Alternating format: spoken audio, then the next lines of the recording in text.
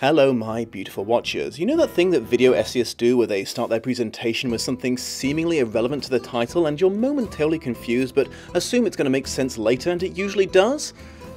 In 2011, 13-year-old Rebecca Black performed in a music video titled Friday. Due to a combination of cringy lyrics, excessive auto-tune, and general low quality in everything except production value, the video quickly went viral on YouTube and social media as people delighted in mocking its awfulness and directed others to it so they could do the same. The fourth video I ever uploaded to YouTube was a meaningless sketch where I drank a lot of Red Bull, danced to the Lord of the Rings remix song They're Taking the Hobbits to Isengard, and occasionally cut to me reacting to and mocking Friday. I jumped on the bandwagon, made fun of the popular bad thing, and moved on with my life. 8 years later, I was mildly perplexed to hear that Rebecca Black was performing again and that she seemed to be finding an appreciative audience. Shortly later, I watched a video on the subject by Sarah Z? You know, I think I've been in America for so long I've forgotten which one of these is right and which one would be a betrayal of my countrymen to say. Anyways, Sarah laid out the details of the story behind Rebecca Black's Friday, that this young lady had been the victim of a predatory producer and company that made bad music videos and allowed the child performing the song to take all the social media backlash while they collected all the ad revenue from it going viral. And backlash there had been. Black had been forced to drop out of public school due to the constant bullying she had received from being the Friday girl. For years and years, no one had let her move on from this one slightly cringy thing she had done as a teenager, vastly changing the course of her young life. I felt like shit for my small but existent participation in the angry mob that tried to tear this poor girl's life apart. Fortunately, it does appear that Black has successfully put Friday mostly behind her and reclaimed her voice, starting her own YouTube channel and producing her own songs that she has taken on tour to, as I said, an appreciative audience. Her attitude on social media seems to be one of newfound empowerment. So, happy ending there, but I was still heartbroken and ashamed of what I had done, thought and said, and swore an oath to never take part in bullying behaviour again, no matter how fun, trendy, or tempting it is to do so. Enter the Eye of Argon. The Eye of Argon by Jim Theis originally appeared in the 10th issue of Osfan, a science fiction magazine, in 1970. It is generally considered to be either the worst or at least one of the worst fantasy books ever written. For the last couple of decades, live readings of this book have been a source of entertainment at writing and literary theme conventions. Performances have been organised to recreate passages and highlight just how silly they look and sound. Games have been invented to see if people can get through entire chapters without laughing, or can read the original text while resisting the urge to intentionally or automatically correct for the spelling and grammatical errors. And don't get me wrong, the thesis of this video is not that the book is not bad, it is just as bad as everyone says. Theis falls into every last bad writing trope there is and invents some new ones of his own. The story is a cliched adolescent fantasy about a mighty barbarian travelling fantasy lands and using his bulging muscles to defeat his foes and bed comely wenches. Theis also continuously uses words in slightly the wrong context, rendering the sentence nonsensical and suggesting that he was using a thesaurus to increase his vocabulary without fully understanding the true meaning of the words he was choosing. Everything is overwordy and overdescribed, sequential sentences will contradict each other, the story is at best a meandering ramble, and there are indeed a lot of spelling and grammatical errors in the original draft. The book fell under my radar a little while ago after I realised that reviews of terrible books tended to be very successful for me because y'all love to see me exasperated, and the Eye of Argon tended to top every so bad it's funny book list I found online, making it a prime target. I even went as far as to order my own copy of the book, noting at the time that it was a little strange that the author didn't appear to have anything to do with distributing it. My concerns began when I started doing my customary research into the book's backstory and immediately started getting Friday-related alarm bells going off in my head. Let me start at the beginning and hopefully you'll see it too. I should admit though that the sources I've been drawing from and researching for this video were a little bit sparse and I don't think always fully verified themselves. Because this was a pre-internet event that's not super well known outside of literary circles, I didn't have a huge amount of coverage to work with, and let's face it, I'm not an investigative journalist, so despite my best efforts, it's possible that there are some unintentional, glaring factual errors in this video that I can only apologise for. Theis was 16 years old when his novelette was published in Osfan. 3 issues later, they also published an interview with him where he talked about his story. Theis comes off as pretty chill and humble about the whole thing, acknowledging that his book was was pretty badly structured and in general wasn't great due to his lack of writing experience, but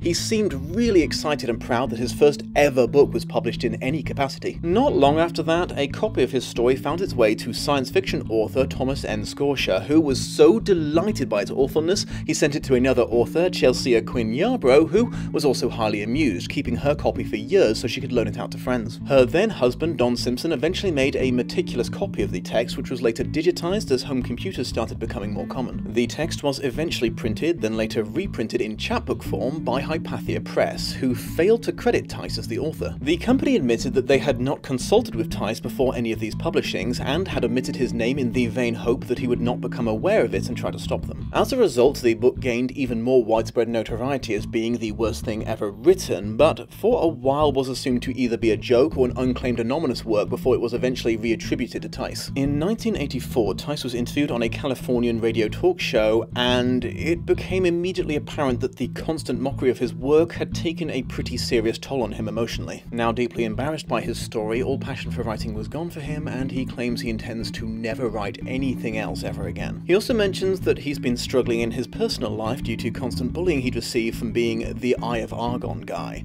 For years and years, no one had let him move on from this one, slightly cringy thing he had done as a teenager. I would love to say that Theis' story has an equally happy ending to Black's, but unfortunately, as far as I can see, he never did write anything ever again, and he never will, because he died in 2002, aged 48. Copies of the Eye of Argon continued to circulate for a few more years until what had been its missing ending was discovered, and the first paperback copy of the complete story was published by John Betancourt of Wildside Press. Various other copies popped up occasionally, claiming to be truer replications of the original text with all its errors and hand-drawn illustrations in the margins. The fun and games at the book's expense continue to this day at various events and in the newly emerged BookTube community. The comparison to Friday isn't perfect, as the pre-internet backlash that Jim Theis received was drip-fed to him over decades, while Rebecca Black got hers all at once, but you see how everyone's glee at both projects' incompetence came at a price for the creators. The thing that actually makes Theis' story slightly more horrifying to me was the utter lack of consent or agency granted to him in regards to the distribution of his work. I also couldn't find any evidence that suggested he made any money from the various printings of his novelette. Like I said, the Eye of Argon is bad, but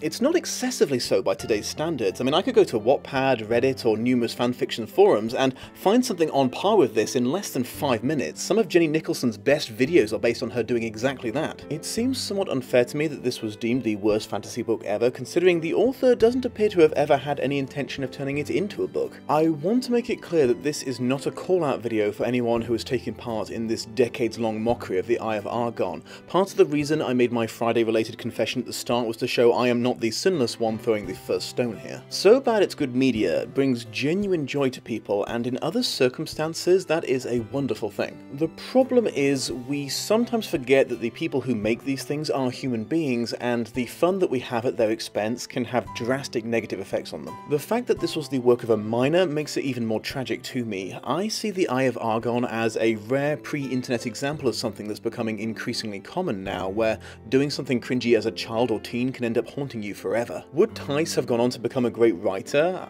I mean, who knows, but I don't see the Eye of Argon as evidence that that's impossible. Some authors have natural talent, some are late bloomers, and some get better slowly over time with lots of hard work and practice until they can put out some pretty solid work that people enjoy. The fact that he actually started, finished, and submitted his story to a magazine puts him ahead of thousands of other wannabe authors of any age in my books. Honestly though, I think that's almost irrelevant because the 17-year-old that was interviewed sounded like writing was making him happy, and the adult that we heard from later sounded like he'd love nothing more than the impossible dream of the whole thing just going away. People took that youthful eagerness for the craft away from him with their laughter, and that just kinda sucks. Sometimes we get lucky with our so bad it's funny media, and we're gifted a Tommy Wiseau who is so disconnected from reality they take all the negativity in stride and use it to their advantage, or someone like E.L. James who is so arrogant about their horrible, damaging work that you don't feel like you have to worry about trashing it. But sometimes people get hurt, and you don't find out about it until much too late. You can end up with situations like Theis's, or like when the actor who played Jar Jar Binks was almost driven to suicide from all the backlash against him. You could make the argument that in this case there's no more harm that can be done. The author is no longer with us, so there's no more feelings to be hurt, no more dreams to squash. Why not have some fun with this book? And while that's not a completely illogical line of thought, thanks to my opening ramble, you now know about my oath of no intentional bullying ever again, so I am going to have to sit this one out. So yeah, The Eye of Argon, a pretty terrible short story written by a first-time teenage author that ended up spiraling well out of his control and spreading around the world,